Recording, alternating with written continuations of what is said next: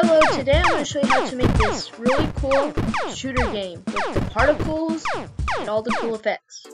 Let's start by naming the project to shooting game. Let's delete our cat sprite and make a new sprite, call it player. And then in our costume editor, let's grab our square tool, and I'm going to go with a slightly red color, and I'm going to hold shift and make it a perfect size, and then I'm going to change the outline. And if you bring out your node operator and do 2 nodes right by the corner node and delete the corner node, it makes a nice round corner, which is excellent for looks.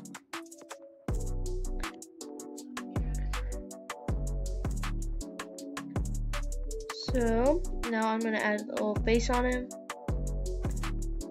Do the 2 eyes. I want to change my paint size to a lower number for the mouth.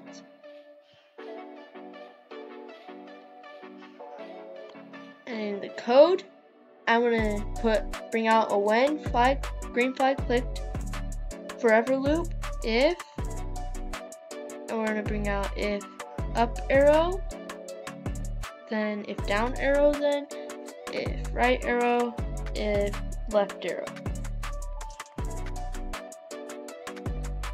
And up arrow, let's change y by 1, down arrow -1, and let's change x by 1 and -1 what's right and left arrow.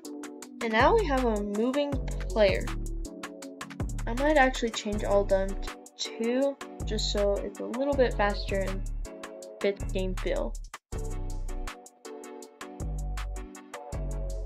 That looks really good now. Okay, let's make a new sprite and let's call it gun.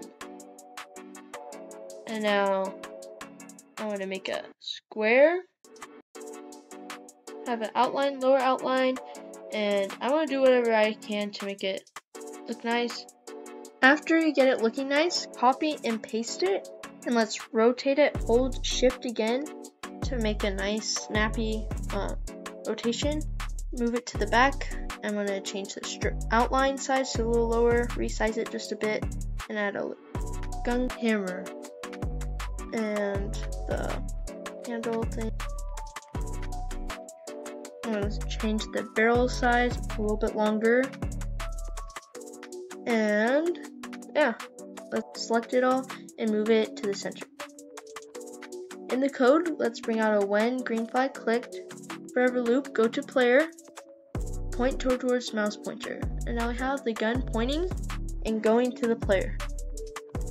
But it needs to look better than that. So let's bring out a move steps, and let's have it move about, let's see, like 35 steps, and I'll give it a little distance between the player. Let's bring it to front layer when green flag clicked. I'm actually going to change it to move 32 steps. And now it actually looks pretty good.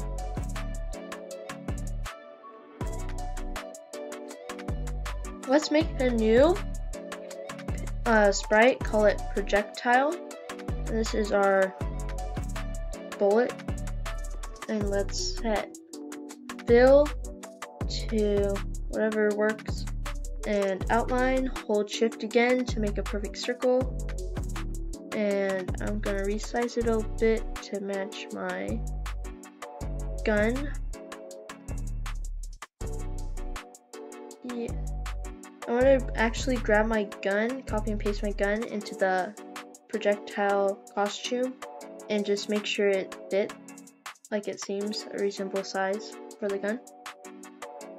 Let's go ahead and go into the player script, and let's add an if mouse down, make a new message, call it shoot. In projectile, when I receive shoot, go to gun, point towards mouse pointer. Yeah, it's looking pretty good now. Let's repeat 10 times and move 10 steps. And then let's actually go into the sensing and find the let's get a direction of gun and point in direction of gun. So that takes the direction from our gun and will point in that direction. That way it's very accurate. To make it look better though, let's turn 90 degrees left, move 3 steps, and then turn 90 degrees right. See, actually, let's actually make that 6 steps, and that makes it look a lot better. So we go to gun, point in direction, and then we turn, move, turn, and then we repeat 10 times and move 10 steps. But we want to have multiple projectiles. We don't have to make clones.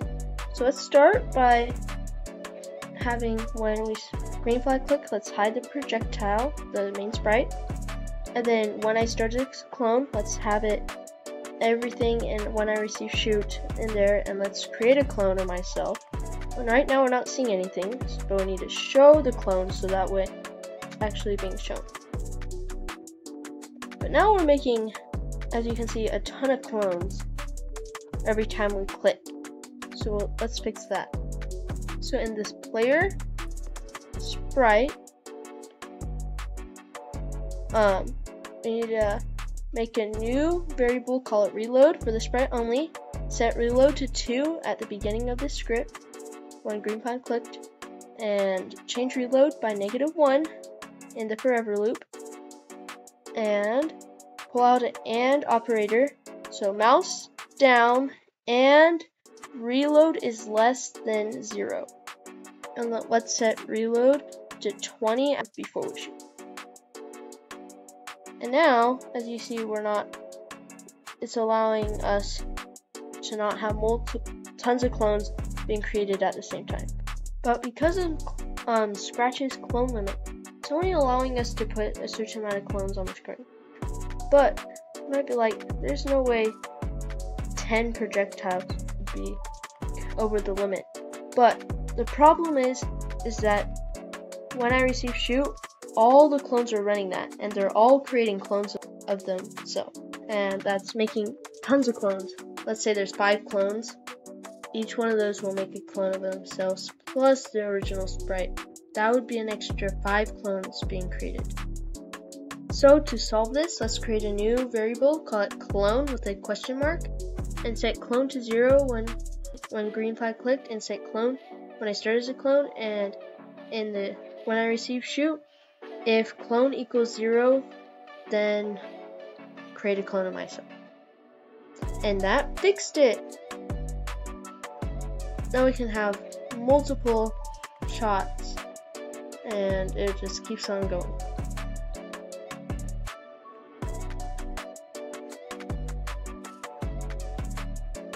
But let's delete a clone, so wait 0.01 seconds and then delete this clone when I start as a clone at the very end.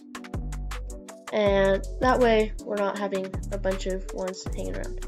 And wait 0 seconds actually does pretty much the same thing. You might be like, that's 0 seconds. But that actually waits like a frame and is more than enough though. And if you'd like to be one of the first ones to see the next episode, please like and subscribe to my channel. Thank you.